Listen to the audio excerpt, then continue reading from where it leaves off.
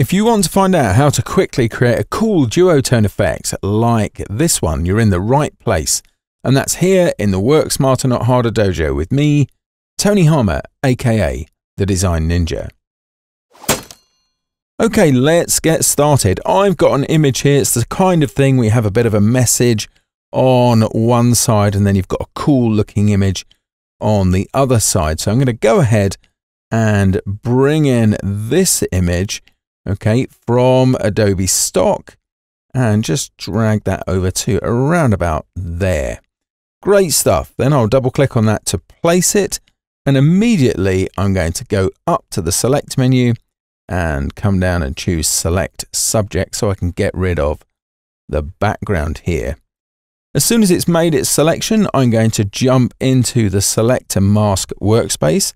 That's Option Command R, Alt Control R on Windows. And then with my refine edge brush, maybe take that down a bit in size just here.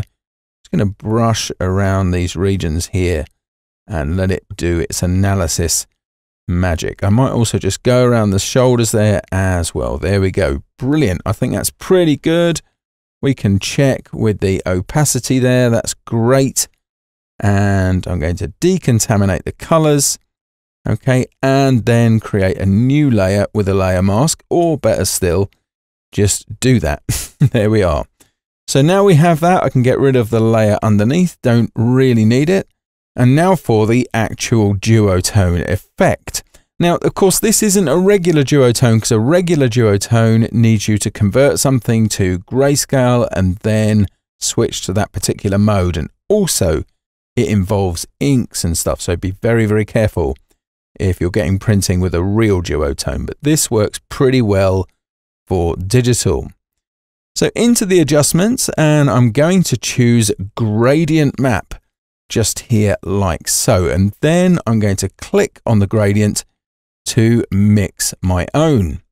Now in this regard, what's happening here is the orange is actually working on the shadows and the white here is the highlights. So I'm going to change that out. So I'm just going to double click on the white here, and I think I'm going to go for something in this sort of yellow orange region, something like that. I think that works pretty well for the highlights.